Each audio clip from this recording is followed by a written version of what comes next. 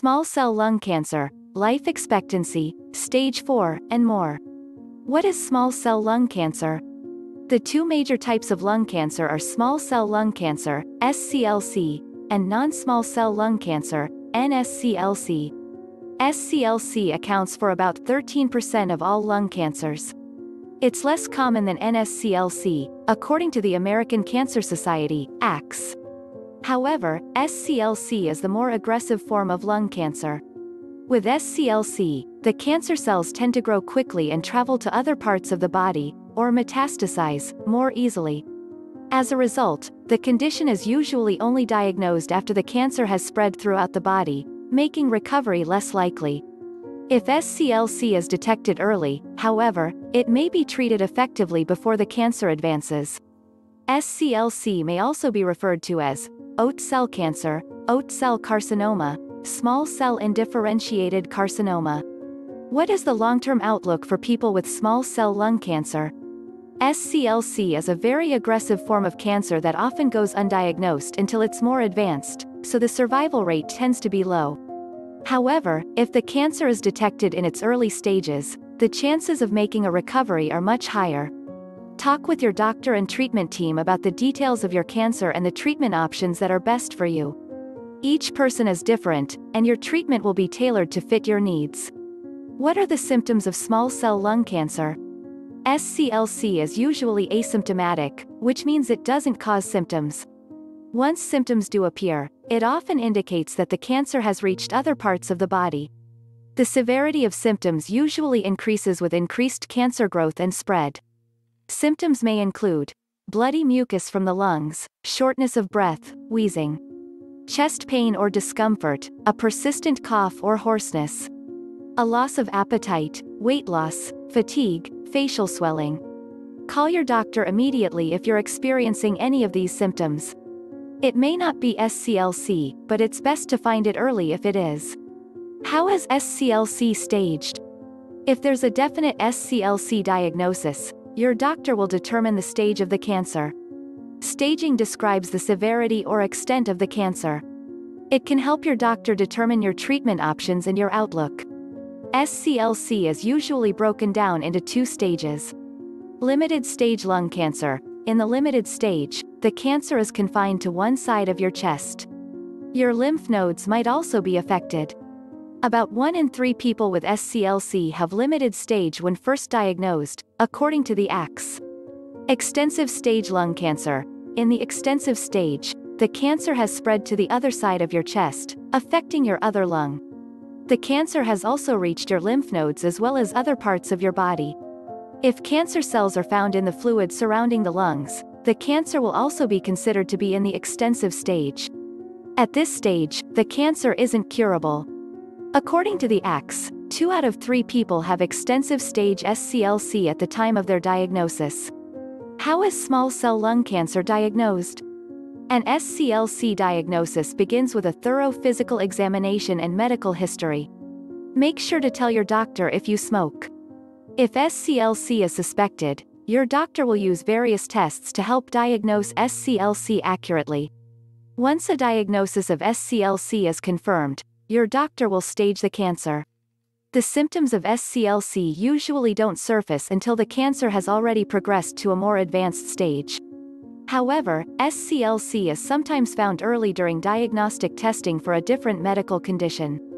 SCLC can be detected by several common tests, such as a chest X-ray, which produces clear, detailed images of your lungs, a CT scan, which creates a series of cross-sectional X-ray images of your lungs, an MRI, which uses magnetic field technology to detect and identify tumors, a bronchoscopy, which involves the use of a tube with an attached camera and light to view your lungs and other structures, a sputum culture, which is used to analyze the liquid substance produced by your lungs when you cough. SCLC may also be discovered during a screening test for lung cancer. Your doctor may recommend a screening test if you're at an increased risk for lung cancer and you are between 55 and 75 years old, are in fairly good health, smoke more than 30 packs of cigarettes each year, are currently smoking or have quit smoking in the past 15 years. If SCLC is suspected, your doctor will perform numerous tests before making a diagnosis.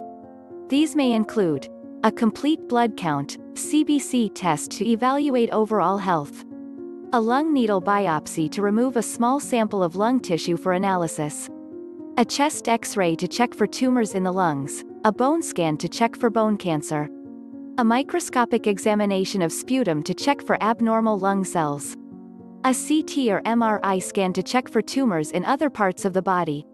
How is small cell lung cancer treated? Receiving prompt treatment is critical for increasing the likelihood of a favorable outcome. However, once the cancer has become more advanced, treatment will no longer be effective. When SCLC reaches the extensive stage, treatment is aimed at relieving symptoms, not at curing the disease. Surgery.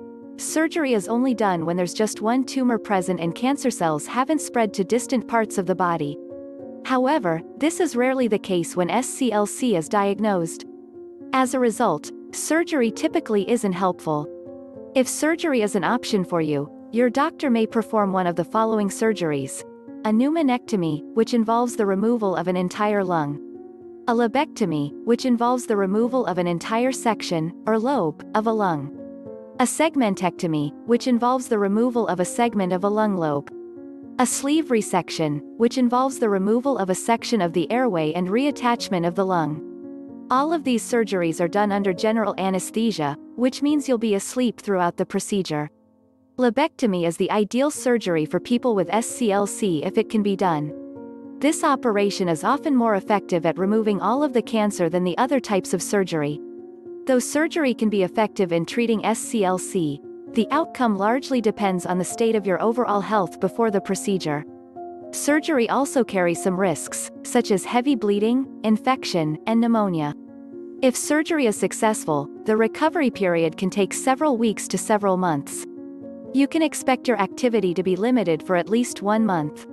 Chemotherapy. Chemotherapy is an aggressive form of drug therapy that's meant to attack cancer cells.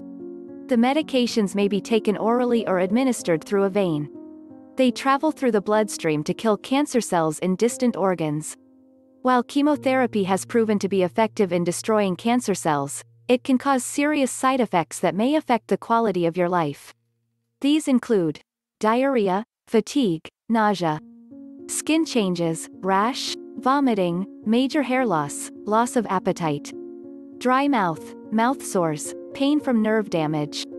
You should weigh these side effects against other options when deciding whether chemotherapy is right for you. Consult your doctor if you need more guidance. Radiation therapy. Radiation therapy uses concentrated radiation beams to kill cancer cells. The most common type of radiation therapy is external beam radiation.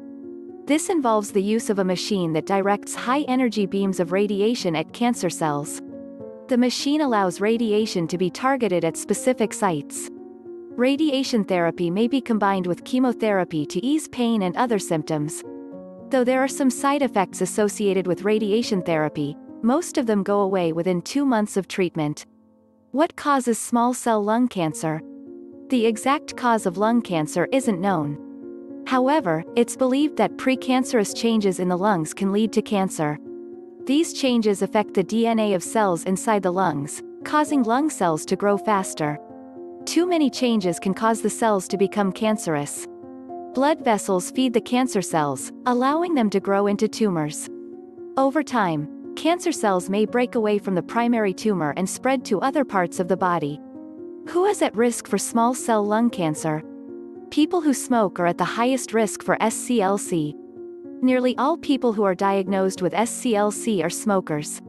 The condition is rarely found in non-smokers. The risk of developing SCLC directly corresponds with the number of cigarettes you smoke each day and the number of years you have been a smoker. This means that long-term smokers who smoke large quantities of cigarettes every day are at the greatest risk for developing SCLC. Contrary to popular belief, smoking low-tar or light cigarettes doesn't lower your risk for developing lung cancer. Menthol cigarettes may increase your risk for lung cancer even more, as menthol might allow for deeper inhalation of cigarette smoke. Smoking cigars and pipes is also dangerous, putting you at the same risk for lung cancer as cigarettes. You may also be at an increased risk for lung cancer if you're frequently exposed to secondhand smoke. According to the American Lung Association, secondhand smoke can increase your risk for developing lung cancer by almost 30%. Secondhand smoke causes more than 7,000 deaths from lung cancer each year. Contact with certain substances in your environment can also put you at risk for lung cancer. These cancer-causing substances, known as carcinogens, include uranium and other radioactive metal ores. Radon, which is a radioactive gas found in the basements of some homes. Asbestos, which is a material that may be found in older buildings and homes. Inhaled chemicals, such as arsenic, silica, and coal products. Diesel exhaust and outdoor air pollution, drinking water contaminated with arsenic. Certain dietary supplements, such as beta-carotene. Living with small cell lung cancer. Coping with a cancer diagnosis can be difficult.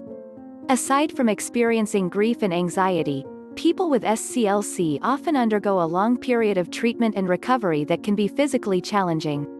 People who have been diagnosed with SCLC can cope with their condition in many different ways. The key to moving forward and to living a full, happy life is trying to be adaptable and optimistic. Here are some steps you can take that you may find helpful.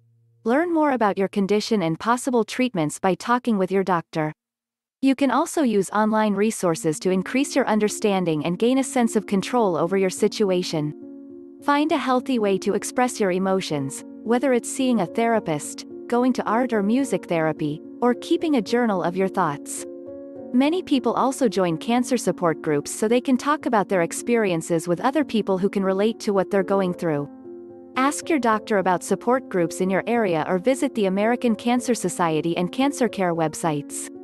Make sure to nurture your mind and body by doing activities you enjoy, eating well, and exercising. Spending time with family and friends can also boost your mood and energy during treatment.